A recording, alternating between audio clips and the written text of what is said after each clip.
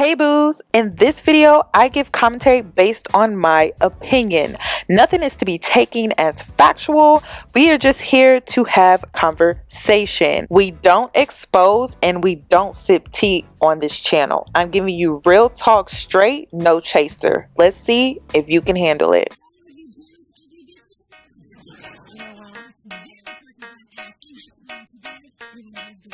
Cause I'm a boss. Oh, hell no.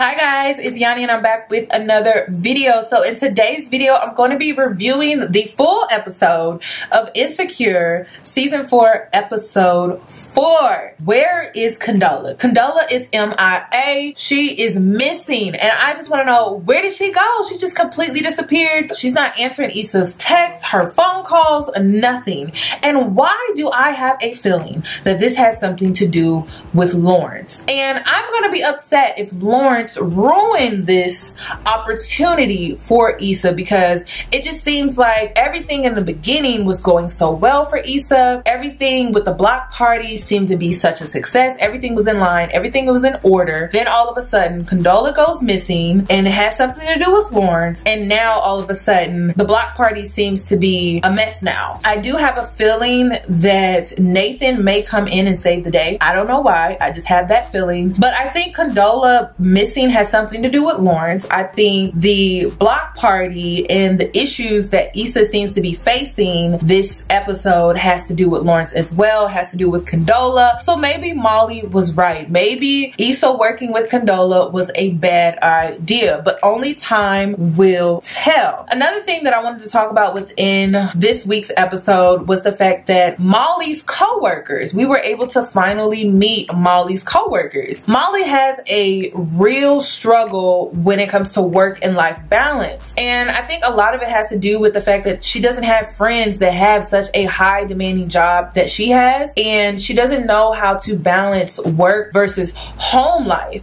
And I think if she was to hang around women like herself, like the co-workers that we saw in this episode, I think she would be able to manage her work life and her home life, because they were able to joke about how their husbands or their significant others needed them home at a certain time, and Molly has never had a significant other long enough. She's always thrown herself in her work. So Molly is now able to see how it's done, how the women that she works with, how they're able to balance work life and home life. Also, the parking car scene where Molly and Issa were battling out for the parking spot. Now, with me analyzing the scene, I feel that Issa is tired of being the bigger person. Now, in this scene, she ended up being the bigger person and finding a different parking spot.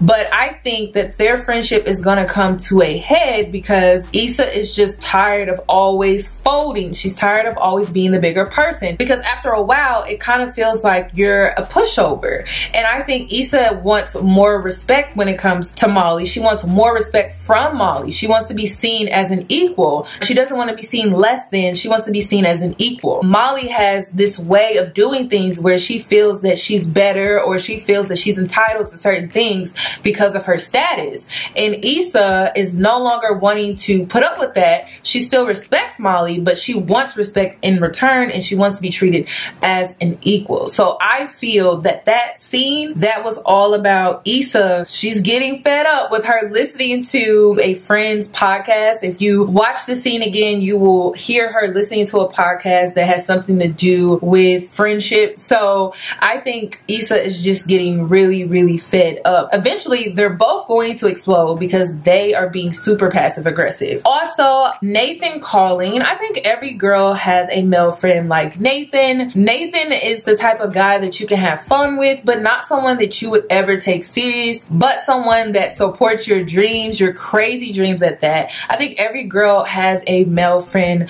like Nathan. But like I said before, you don't treat all all men the same. You put men in categories. And for me personally, I would put Nathan in the category of just having fun with him because he doesn't seem reliable. He disappears a lot, but you can always count on him to call and be like, oh my God, I can't believe you're doing it. And he's just like that voice of motivation, that voice of being just optimistic, something that Issa really needs to hear right now because her block party seems to be falling through the cracks and she's having a lot of issues with it. So to get that voicemail message, I think that probably lifted her spirit and probably helped her in some way mentally, but she's still stressed out because everything seems to be falling apart when it comes to her block party. Also, I found this scene to be interesting when Tiffany's husband, Derek, was having a conversation with Lawrence in the nursery with the baby. He was basically saying that his fear for his daughter is that some guy will come along and treat her the way that he treated some of the women from his past.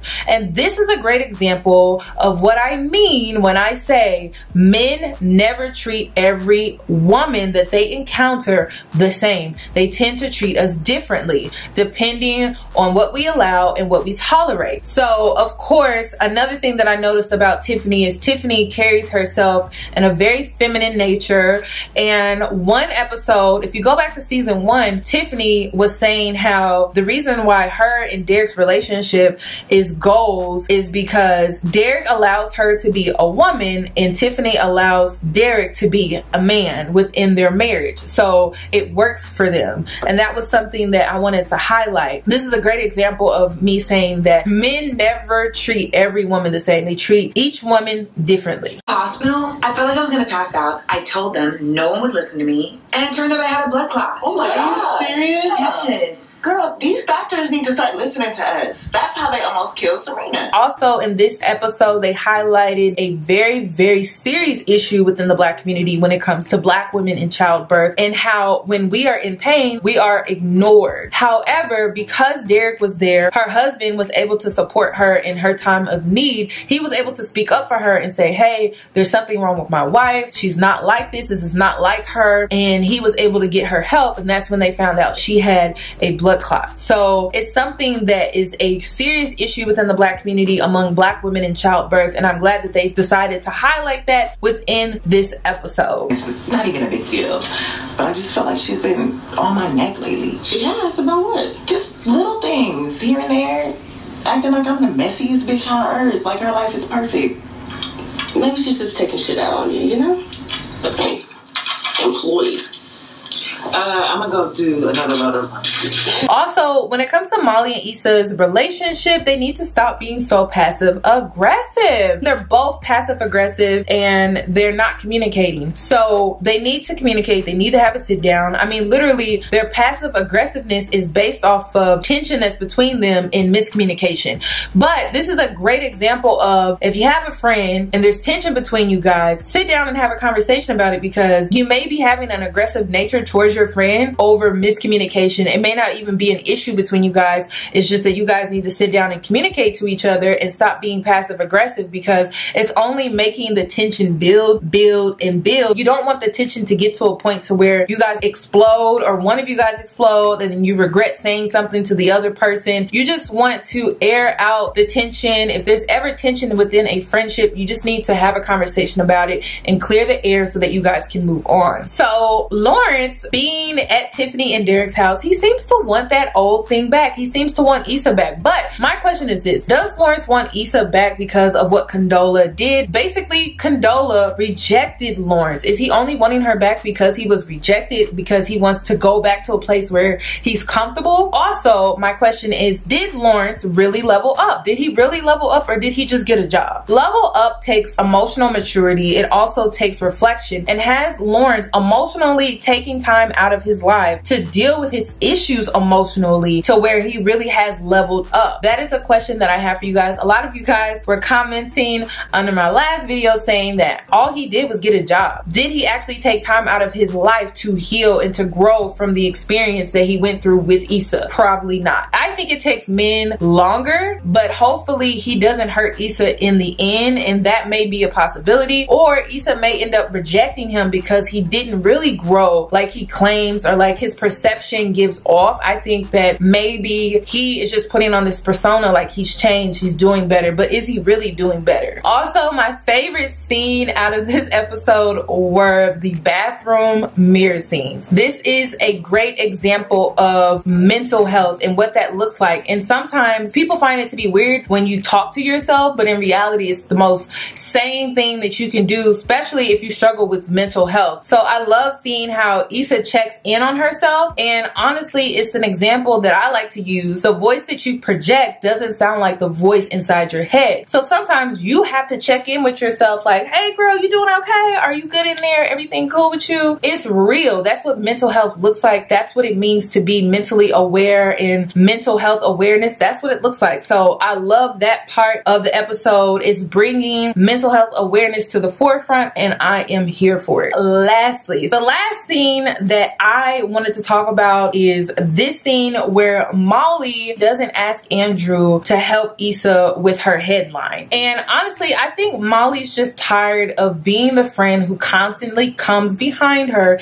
and cleans up her mess, especially when Issa doesn't call to simply check up on her to see how she's doing, to see if everything is good in her world. Issa is always reaching out when she needs something or when she wants something, but she never checks in on Molly just to check in on her. And I think Molly's getting really tired of that. And so now that she feels that she has something good going with Andrew, she just doesn't want to ruin it. She doesn't want to risk it for Issa. And she kind of feels like she wants to protect this thing because she really wants it to work. I think Issa needs to be more understanding of her reasoning behind why she didn't ask Andrew, and she should just respect it and move on. And hopefully Issa won't hold it against her for why she did not reach out to Andrew for help with her headline. So that's all that I have regarding this review. I would love your thoughts, opinions, so make sure you comment them down below. And my question for today is this: do you feel Lawrence leveled up? With these last few episodes that are going to be airing within the coming weeks, I want to see if it really is true. Like, did Lawrence really level up, or is it just this perception that he puts on now because he has a job? That's something that I've been wondering for these last few episodes. Like, did he really level up, or did he just get a job? I don't know, a better job. I don't know. I would love your thoughts and opinions, so make sure you comment them down below. And if you're new here, subscribe, hit that notification bell so that you are notified, and I'll catch you guys in my next one.